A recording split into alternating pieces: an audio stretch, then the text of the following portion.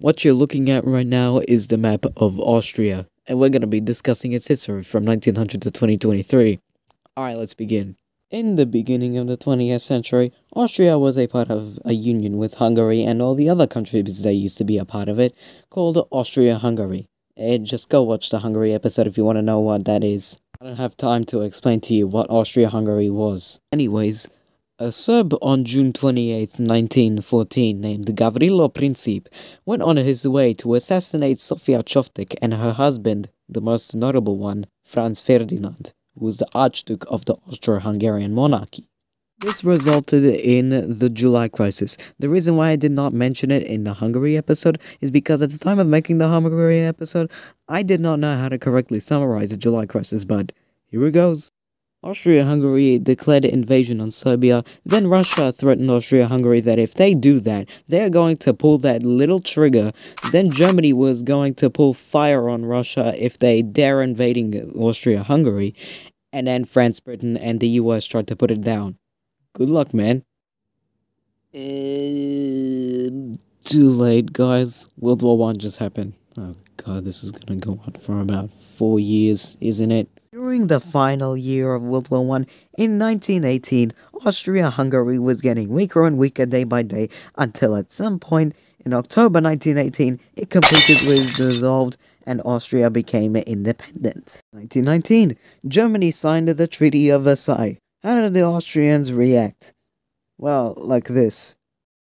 Tell them to bring me my money. Italy was also not happy because they did fight for the Allied powers, because they were thinking that after they fight for the Allied powers for the rest of World War I, which they did, they were going to be rewarded new territories such as the Dalmatian coast and the Istrian Peninsula.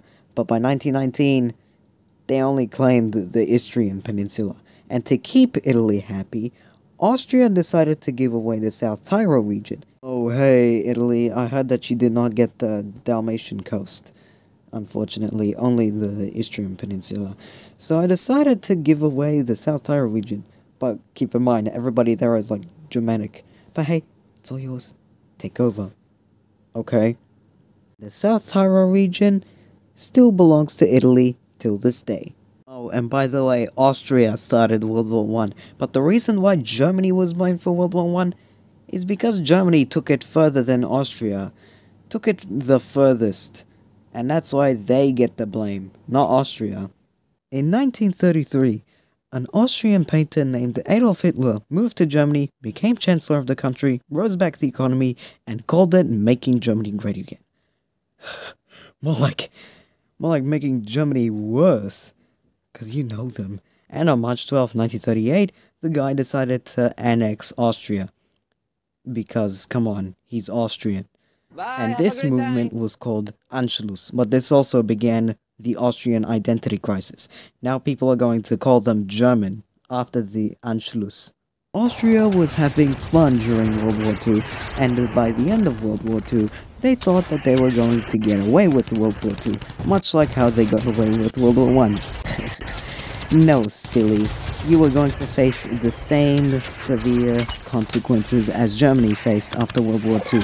You were going to be US, England, Britain, and France. Even after Germany got split into two, Austria was still stuck on the 4 zones of occupation.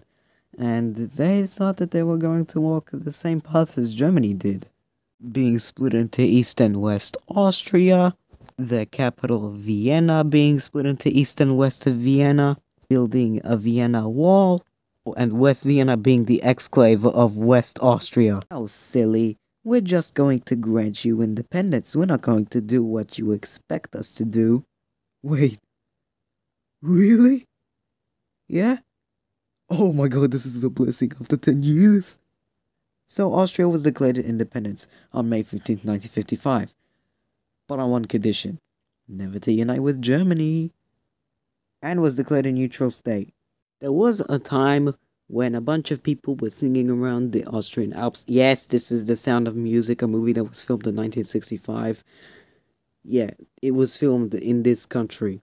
Oh, and there was also a time when an Austrian guy got famous for bodybuilding, governing the US state of California. and also being in this movie, The Terminator. Of course, this is Arnold Schwarzenegger. Austria joined the EU in 1995 and became one of the first countries to adopt the euros as a currency on January 1st, 1999, and nothing else changed. And here we are today. Austria is booming in tourism, the economy is stable, skiing in Austria is more impressive than skiing in Switzerland, and so much more to give to this country. The next episode is going to be on Australia. Stay tuned. Do widzenia.